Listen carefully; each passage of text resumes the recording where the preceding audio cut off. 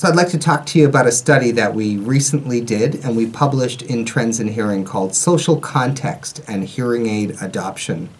There's a lot of evidence to suggest that it's really important that you engage not just a patient, but you also engage their significant others, whether that's a loved one, a family member, even a caretaker, in the audiological rehab process, because there's a number of downstream benefits from doing so.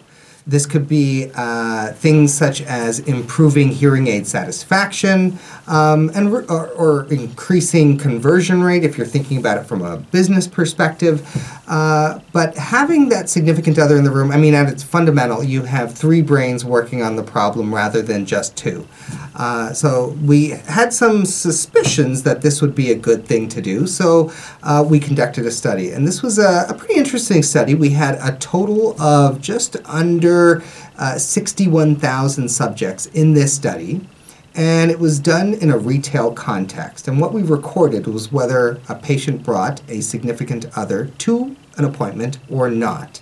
And then we looked at what was people's rates of hearing aid adoption. And we thought, you know, if we're inviting the significant other along, perhaps there would be higher hearing aid adoption. And that's exactly what we found. On average, those that came with a significant other, there was 13% higher hearing aid adoption than that group that came by themselves.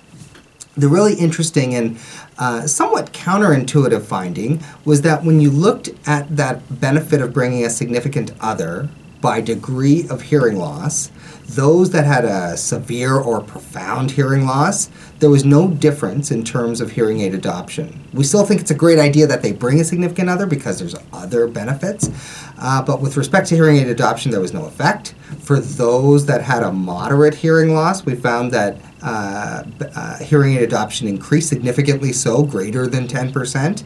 But what the stunning piece was, for those with mild hearing losses, hearing aid adoption increased by 96%. It almost doubled. And that's pretty stunning because historically, those with mild losses, they experience a degree of ambivalence. You know, they have some push factors for wanting to do something about their hearing loss, and they have a little bit of uncertainty.